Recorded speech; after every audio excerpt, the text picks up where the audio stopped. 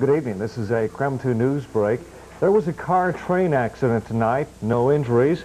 This year's election may have a larger voter turnout than usual, and the 911 emergency system goes up to the vote Tuesday, and Spokane is gearing up for an Oktoberfest.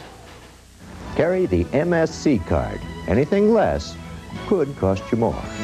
Carry the card, your MSC card.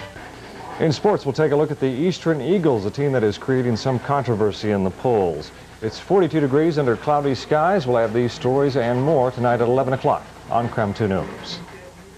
One of America's most admired men, Alan Alda, tomorrow night at 6:30.